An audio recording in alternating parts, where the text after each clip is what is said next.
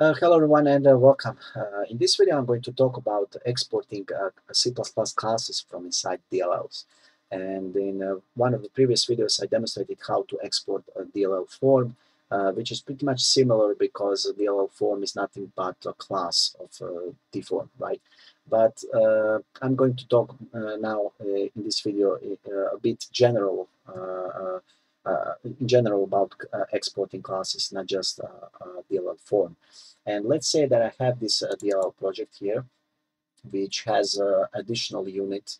So normally when you create a DLL project, you will get this file 1 with empty libmain. But I've added a new unit, which I call DLL exports, and it contains a header file and a CPP file. So header file contains a class declaration. I have here included vcl.h header to use message box function, which I used in the implementation file CPP to simply implement two methods f1 and f2, which simply say, okay, this is the f1 method and this is the f2 method. Okay, so what I want here, if I return to this header file, this is a class inside the DLL and I want to make it exportable. And the first thing is that you can do is static DLL linking, which is pretty simple. I will just copy this code as in the case of exporting form from inside DLL. So pretty much I say if exports is defined, then I'll use DLL export macro, which I will place here. That will specify that this class is exportable. So I want this class to be exportable inside the DLL project, and I want it to be importable in a project that uses this DLL. So in order to ensure that this DLL export means this specification, I will define these exports inside DLL project by using project options.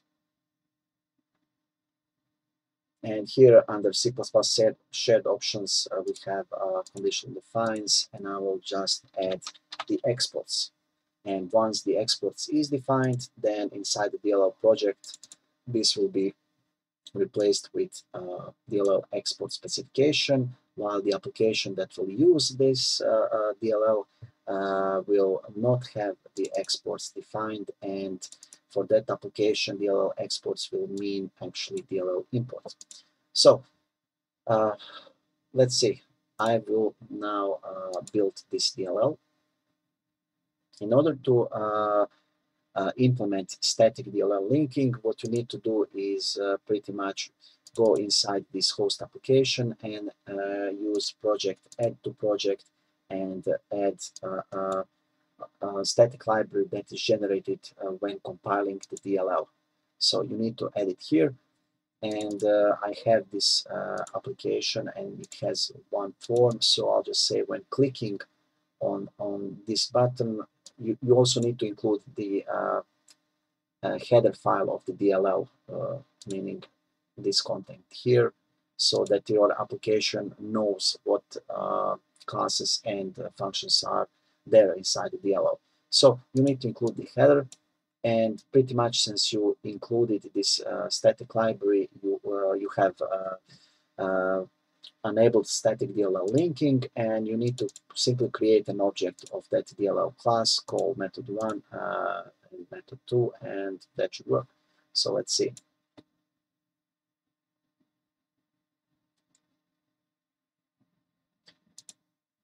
DLL class f1, DLL class f2, and that's it. So static DLL linking is pretty easy, and like I said, you only need to go into header file, add this here, and define exports in the project options, and then simply say this class is exportable from inside the DLL. That's it.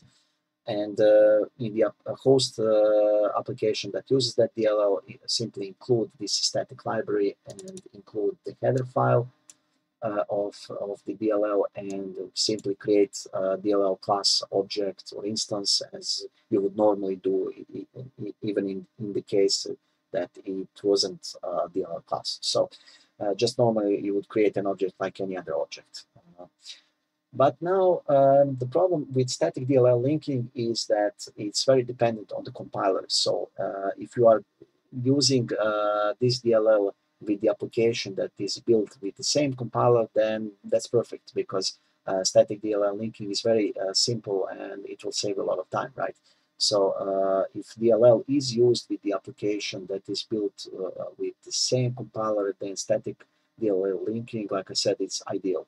But if you want to use your DLL in other applications that are not necessarily compiled with the same compiler which is used for the DLL, then static linking will fail.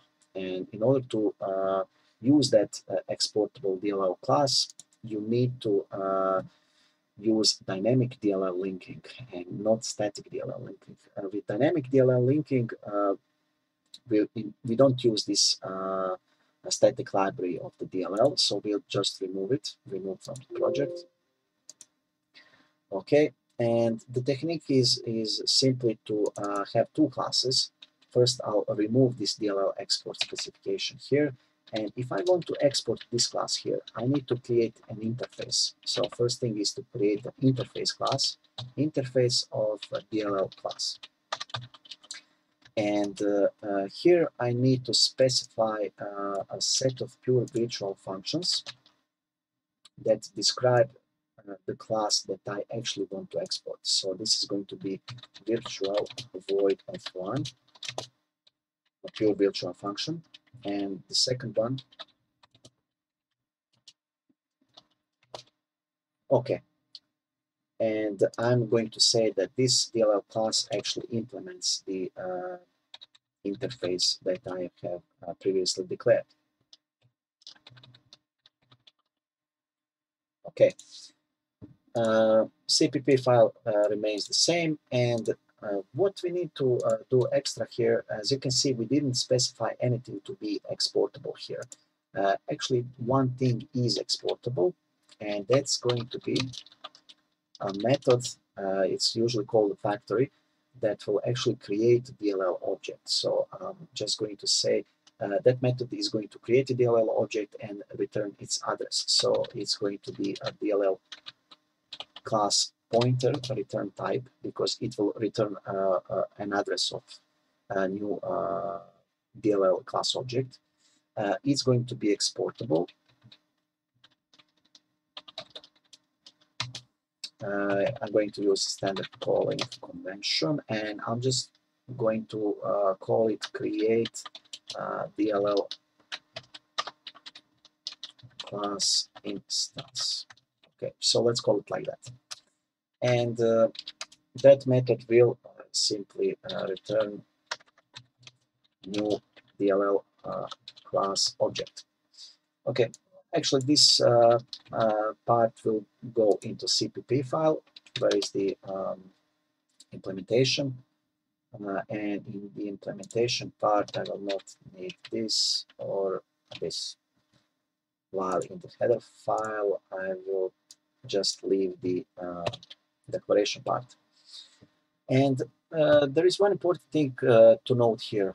When you are having a function such as this one that creates an object instance inside the DLL, you should also deallocate that object inside the DLL. So application and DLLs are two different modules, and you should never mix memory allocation operations between modules. So if you created an object inside the DLL, you should also deallocate the object inside the DLL. And in order to do that, I will create, I can also create another public, another global function, exportable function that will simply say destroy DLL class instance, or I can here add another method, which I'll call virtual void destroy. So, and it's going to be a pure virtual method. And here, void destroy. And I'm going to implement it here.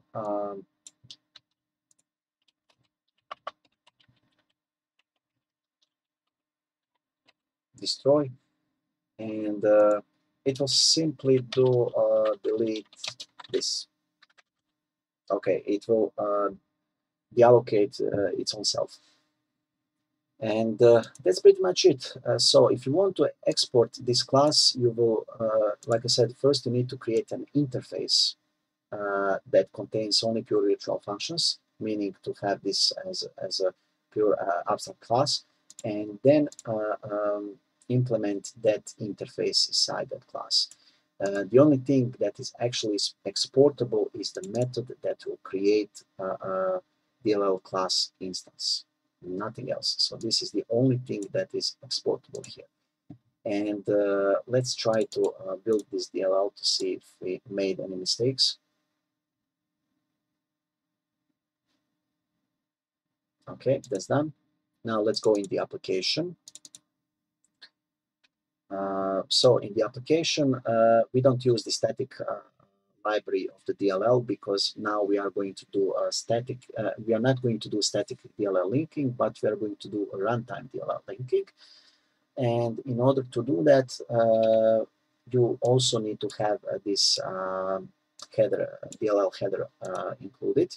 So that's also necessary, but this will fail because we are not using any more static DLL linking. We need to manually load the DLL and manually load the DLL functions, address them. And I have already prepared the code so we don't waste time typing. And so in order to do that, first we need to create a function pointer to the method that is exportable from inside the DLL. And as you can notice, the only method that is exportable is the one that creates an instance of DLL class. So we need to have a pointer inside the application to this function. And let's back here. So this is going to be a function pointer. And first I load DLL, and then I locate the function address, which function create DLL class instance, create DLL class instance. So that is the function. And when I have addressed that function, then I call it, and it will create a new instance of DLL class, right? Meaning create a new object, and I use it like this. I create a pointer that will point to that new DLL class instance, and with this pointer I will call the F1 and F2 and destroy. So let's just see if this works.